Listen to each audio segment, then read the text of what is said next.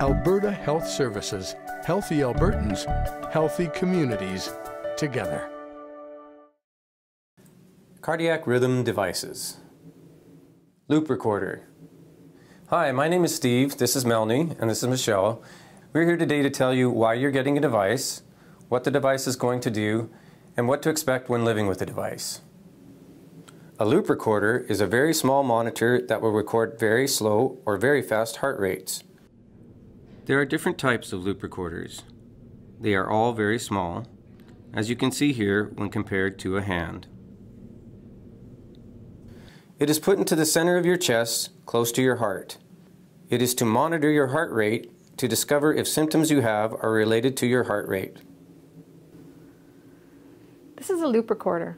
As you can see, it is a very small device. It is implanted just under the skin. It is used to monitor and record abnormal heart rhythms. This is your symptom activator. It is small enough to put in your pocket or purse. It can even fit on your keychain. Your monitor was put in because of symptoms you are having. When you feel these symptoms, press the gray button and hold it up to your chest where the monitor is. You will see a tiny green light, and then you can put the activator away. You may also use an app on your phone depending on which device you have. The purpose of having the monitor is for you to record the specific symptoms for which the monitor was put in. For example, if it was put in because you get dizzy and faint, then you should record a symptom when you feel the dizziness that happens before you faint.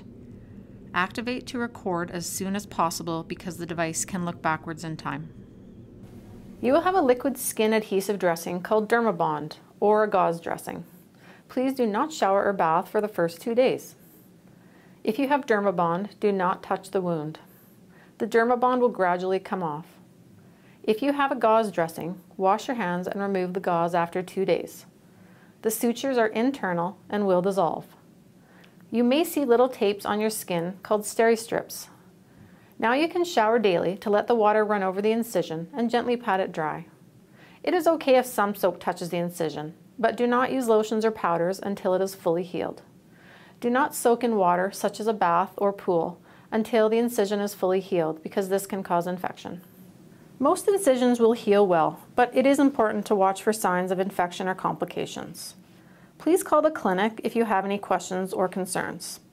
Signs to watch for are redness, swelling that causes the skin to feel tight, bruising that extends beyond the area of the incision or returns after it is healed.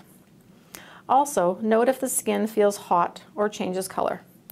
Watch for drainage, fever, or chills.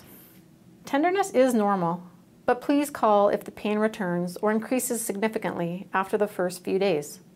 If you are unsure, please call. This is what we are here for. It is much easier to catch a problem early instead of late. The clinic phone number is on the bottom of every appointment letter you receive, and it is also on the instruction papers we will give you after your procedure. Your loop recorder will include a remote monitoring system that allows the clinic to receive information if you have recorded a symptom or if your heart rate has been unusually slow or fast. The type of remote monitoring will depend on the type of loop recorder you have.